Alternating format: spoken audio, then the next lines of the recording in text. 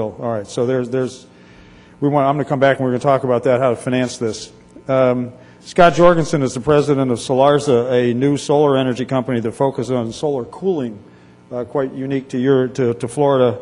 He has a finance and accounting background from Pricewaterhouse, and he's one of the skilled, what I really love about our industry is meeting people like Scott. They're really skilled and self-motivated entrepreneurs who have come into our space to take scientific ideas and engineering marvels and make businesses out of them. So please welcome Scott Jorgensen.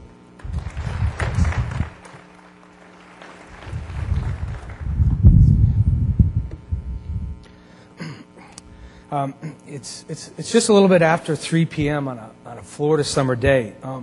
Could you imagine if there wasn't any air conditioning in this room? Right?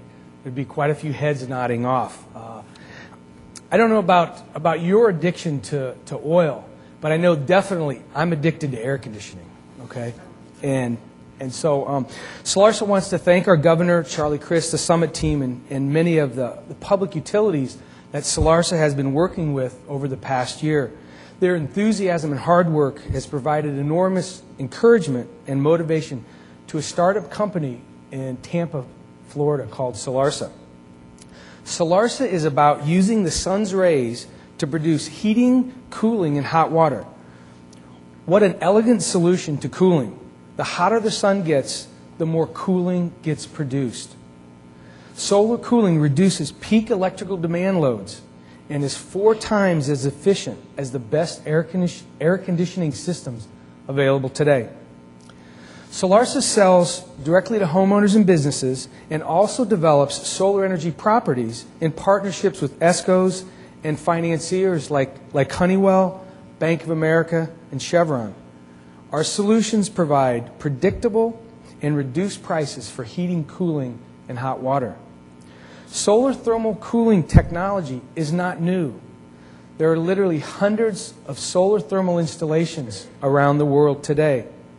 And for the past several years, the Solarsa team has been working hard to bring the latest solar cooling technology to the United States. Our efforts paid off this past October on the Mall in Washington, D.C., when the underdog team from Santa Clara University captured 3rd place in the 2007 Solar Decathlon, using Solarsa's first energy-independent system, an integrated solar cooling, heating, and hot water system. On our topic of investing in emerging technologies, Solarsa would like to propose a $1 billion solar cooling initiative to position Florida as the world's leader in the implementation of solar cooling technologies. This solar cooling initiative requires loan guarantees by the state of Florida and joint ventures between developers, public utilities, and financiers to deliver over 100,000 tons of solar thermal powered cooling to city, state, and county government buildings within 5 years. A $1 billion investment in solar cooling shifts $4 billion in fossil fuel purchases to create jobs directly in our economy.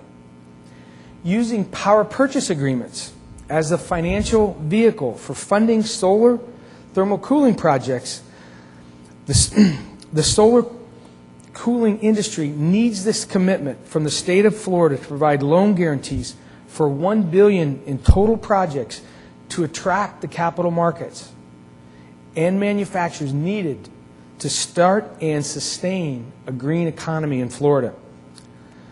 Solarsa is asking the state of Florida to provide these loan guarantees on power purchase agreements for the development of solar cooling technologies on government properties. Again, we're talking about proven technologies with paybacks just over 10 years.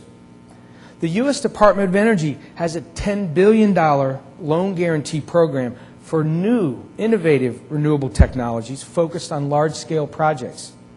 We asked the state of Florida to implement a similar program with proven solar cooling technology for projects between $1 million to $10 million with paybacks of less than 12 years.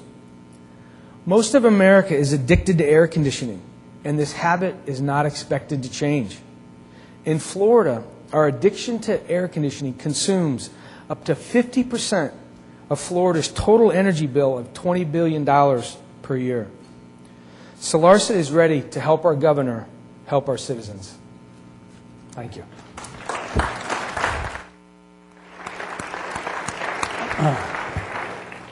I hope there's some media in the audience that's going to note that there was a proposal made here this afternoon for a $1 billion Florida unique program. If you think about it, creating markets through government policy and economics, you can't run against the grain. You know, if you don't have wind, you're not going to create a wind market. But if you do have afternoon heat and an air conditioning load, this is your marketplace. So well done, outstanding proposal. We're going to shift here and talk a little